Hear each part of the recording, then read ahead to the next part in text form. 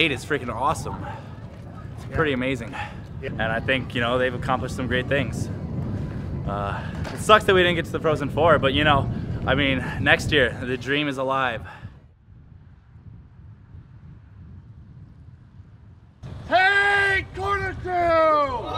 Give me a cheese! Give me an I! Give me a cheese! Give me an E! Give me an R! Give me an S! What's it spelled? Tiger! You know, hats off to the coaching staff.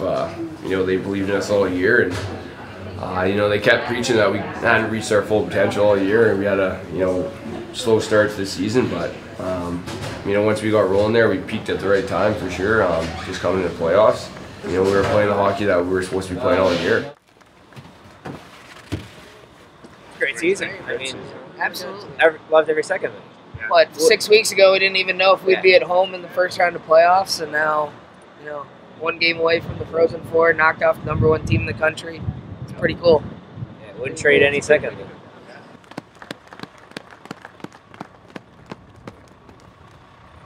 We gave it all we got, and to be honest, we did overachieve. You always want to win more games, but I feel that just getting the NCAAs again and being the #1 seed, I guess that was history, so that's pretty big.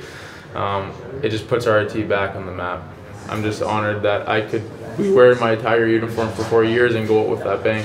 You know, we got a locker room full of, you know, guys that can play in there, and the work ethic of, you know, all the guys is tremendous. So you know, I know we'll be ready to go next year and, you know, defend the title for sure. We'll be a team to be reckoned with, definitely.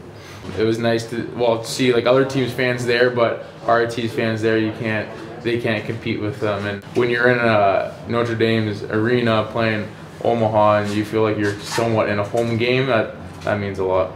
We gave our normal salute, like whether we win or lose at the Gene Polisseni Center. We did that there, so make sure they know that we appreciate it.